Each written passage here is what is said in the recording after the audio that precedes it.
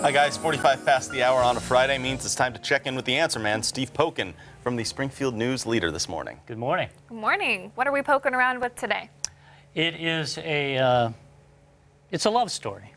That's what I figured out when I read that It's this a love story morning, between a man and his Chihuahua. Jerry Manson is 65 years old, doesn't call his Chihuahua Abella his best friend, it was his soulmate. Oh. And Abella died in August of 2017, and he was crushed. Right. He said the dog knew when he was happy, knew when he was sad. He drove it to the Grand Canyon. Wherever he was, he had it in the crook of his arm. And he has built a memorial to Abella. Love that picture. There she is. That's pretty sweet. At the Lakeland Pet Cemetery. There's Jerry. And he's put up 2 black marble benches. And he's planted trees in the background. There are flowers. There's a stone. There are security cameras. He's had some lights stolen, so he put in the security cameras. He estimates that he has spent about $14,000. Wow.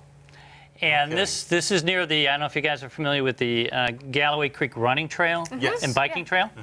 So the pet cemetery is right before you get to the James River Expressway. That's right. Yeah, I've run past that before. Yeah. And you cannot miss this because the rules are that all the headstones have to be flush with the ground. Okay. So he negotiated that. He runs his own company. He's a man of some financial means. He says, well, if I can't, they settle on the benches, which are upright. Yeah. And because he negotiated and said, you know, if I can't bury her here, I'm going to buy 5 acres in Arkansas and bury her there. Oh, wow. Said, okay, the benches are okay.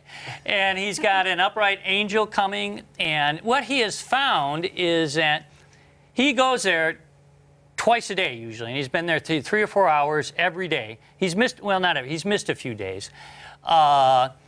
And when he arrives, 3 different times he has come to the pet cemetery and seen people in tears about their pet, losing their pet. Of course. Shows the emotional bond that people have with their pet. And he shares the story of Abella.